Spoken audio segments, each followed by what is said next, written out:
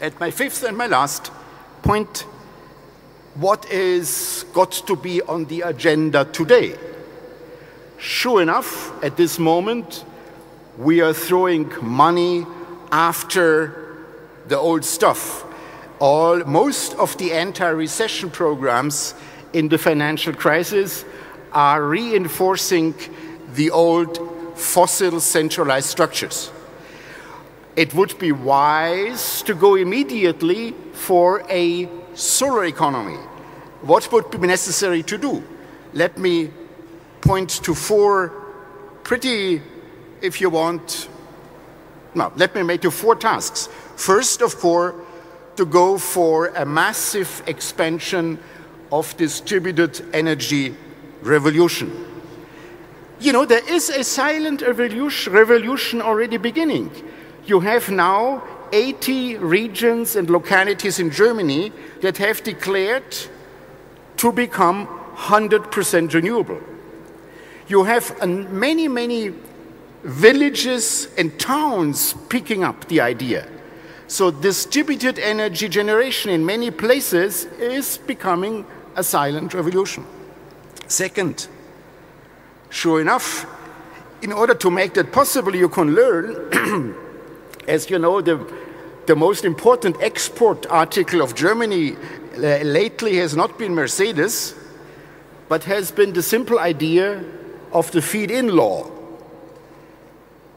That's basically saying that law is saying, well, if you as a small producer bring solar-based energy to the electrical grid, three things happen.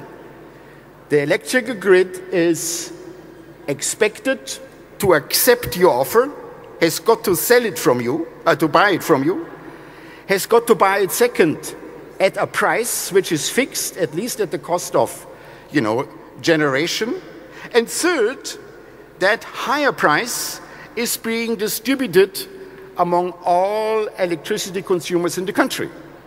So today, each German household pays €1 a month to make the expansion of renewables possible.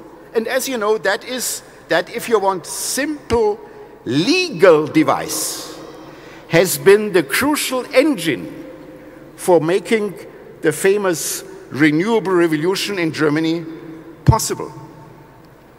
Third, and let me only touch of it, we need a super smart grid.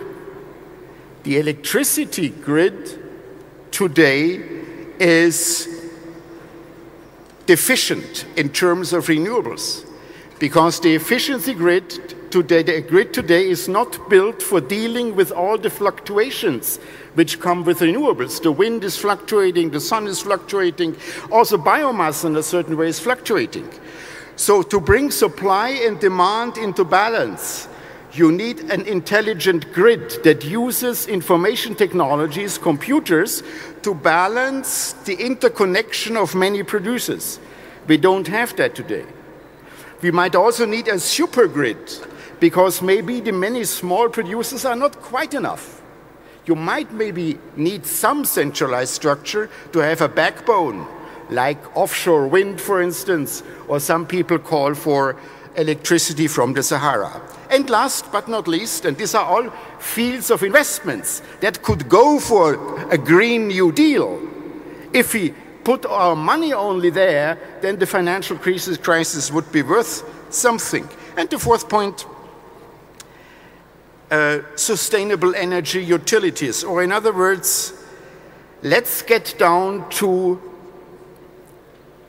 locations and to regions. Last week I have been in Southern Tyrol, in Dobiaco, and in Dobiaco you can see how to do it. Dobiaco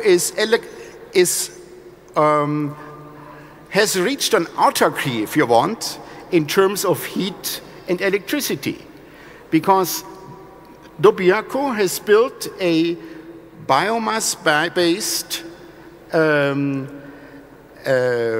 long-distance heating system, so they produce heat, and at the same time, they produce electricity.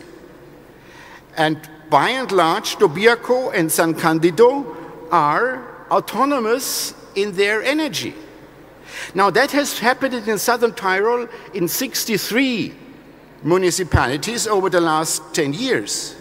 Nobody even noticed. With an effect that, along with efficiency policy, today Southern Tyrol, which by and large, I mean, for better or worse, is part of Italy. Southern Tyrol today imports 60% less oil for heating than 10 years ago. Now that means you need to create structures like cooperatives like in Dobiaco. You need to create structures where people can share and participate in taking charge of their own energies, in using the localities in a particular way to make that possible.